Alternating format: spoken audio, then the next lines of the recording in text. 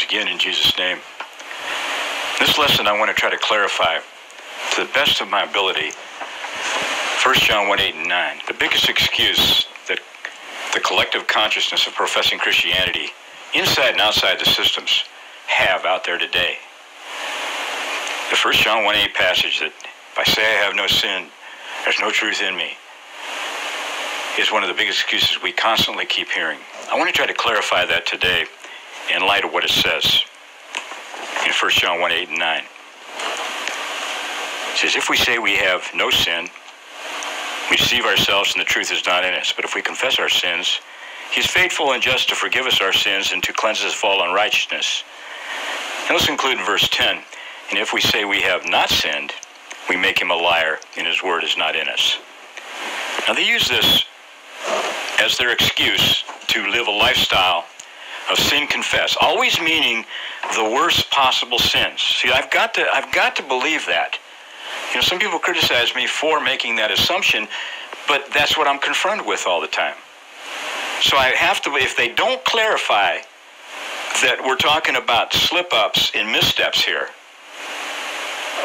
then I have to assume that they mean the worst possible sins, that they can step out into darkness and back into the light and pick up where they left off. And I've heard people say that on their blogs. You pick up where you left off. Well, that's not what the Bible teaches about a Christian falling into sin, if indeed they're a Christian, and they sin willfully against their knowledge of the truth. It's a serious matter of a second repentance and restoring such a person.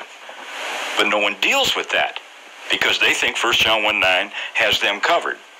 So I have to think that they're thinking some kind of magic cover. They think Jesus paid it all. They think it's past, present, and future. And it's just a matter of technicality to confess all the time. Kind of like the Catholics going to confession. But what does it really mean? Could it possibly mean that we can walk around as Christians and constantly admit that we have sin dwelling in us, bringing about the actual commission of sins? I'm talking about sins unto death, like fornications or drunkenness or uncleanness and lust and all the rest of it, and sin in thought, word, and deed daily. And then we merely then keep on confessing these things via 1 John 1, 9. I read the whole passage. And we'll be cleansed of those sins even while we're in the act of committing them. Because we're going to commit them again anyway. That's why I say it that way. Could the apostle have actually meant this when he teaches in 1 John 3, verses 8 and 9? He that committeth sin is of the devil. For the devil is sinneth from the beginning. For this purpose the Son of Man was manifested that he might destroy the works of the devil. That's the purpose of the cross, to destroy the works of the devil, not take your place so that you don't have to do what he commanded you to do. Whoever is born of God doth not commit sin, for his seed remains in him, and he cannot sin because he's born of God. Now the word committeth and doeth, or doth, in the King James Version is translated practice all the time in the new versions. And I pointed this out in other videos before, but we'll do this again. The word in this the Greek word in this is paeo. And that means to produce or bear or perform or bring forth or keep or work. It's never translated practice, not even in Strong's. You could look it up on the Blue Letter, and that's a mainstream system site. But they show the meaning, and it's never translated practice, like all the modern versions do. In other words, John is saying in this chapter that if you're truly born of God, you're not producing the fruit of sin in your life. And if you do commit a bad tree producing bad fruit, that's used in the same context, the word paeo, then you're not of God, but of the devil. Therefore, walking around confessing that you have sin dwelling in you all day is not what 1 John 1, 8 is talking about. It could not possibly be. See, Jesus said to the religious leaders in John 8, when they were claiming to be sons of Abraham, like you claim to be under grace, is saying, you know, we've never been admonished to anyone. He says, whoever committeth sin is a slave to sin. Same word. He uses the word paeo. Who committeth sin. Whoever's producing the fruit of sin in their life. Thought, word, and deed, daily, or whatever you want to call it, mistakes or mess-ups, is a servant of sin. He's a slave of sin. This is the reason John used the same word, because he was following his master's footsteps as he purposed to do. Because that's exactly what Jesus taught him.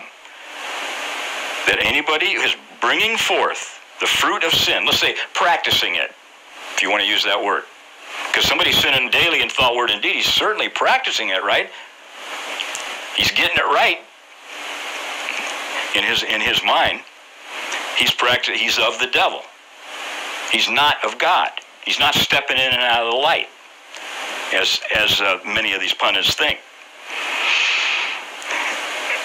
It's a simple truth, but yet it's obscured by all these fallacies about people that want to defend their sin.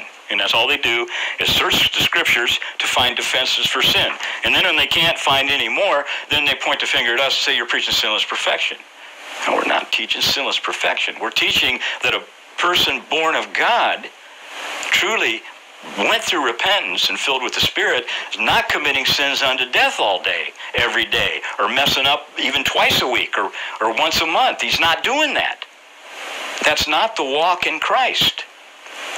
He said he may not be perfect in knowledge or free from ignorance, subject and prone to mistakes in judgment.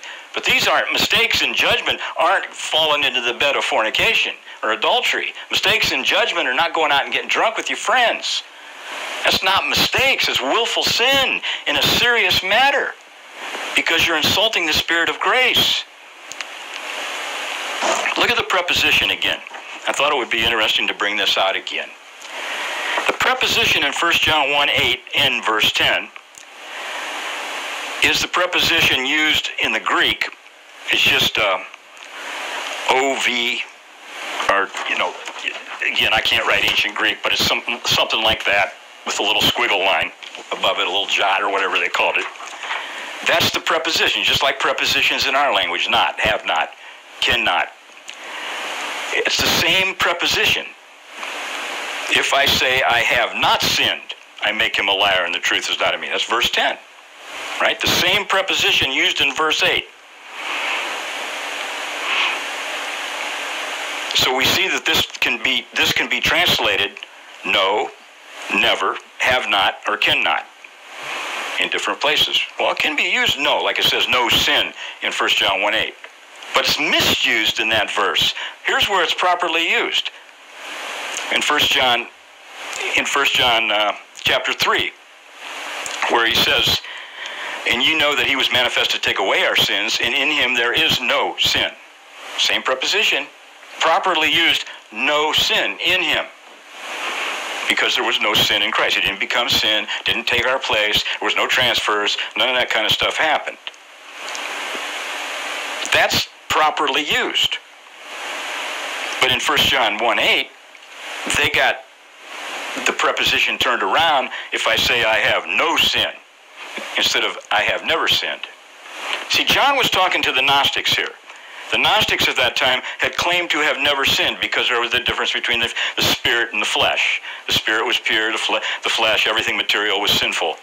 So he's saying, if you claim that you've never sinned in your mortal body, well, then you're a liar and there's no truth in you.